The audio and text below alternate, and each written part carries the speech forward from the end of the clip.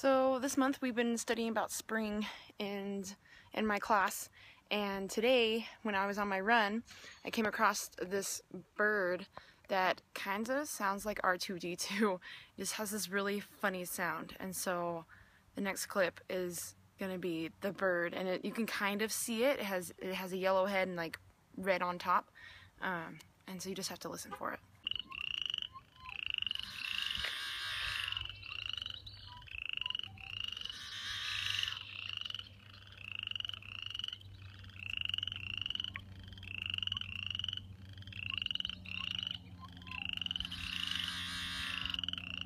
Alright, and then the other thing that was kind of cool this week is every year I order caterpillars for my kids to watch grow from little eggs all the way to caterpillars, or to butterflies, I mean.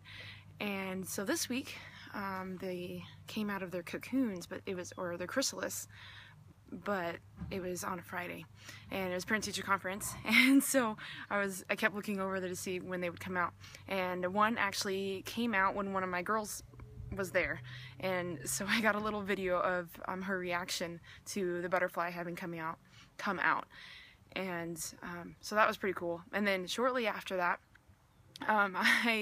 we also have ladybugs. I bought this ladybug kit that was the same thing. The ladybugs were little eggs and they grew up into ladybugs. But this week my kids on the playground have found several ladybugs, and so we decided to put them inside this little rainbow ladybug kit.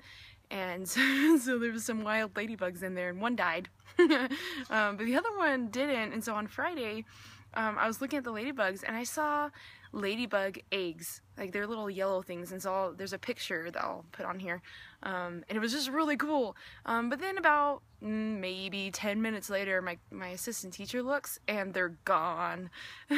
So we think what happened is that the other species of ladybug ate the ladybug eggs, because they can do that sometimes.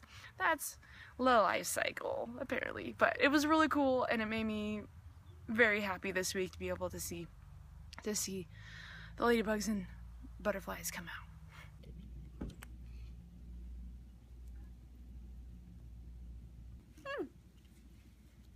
No. I just don't want to touch them. Yeah. They get hurt.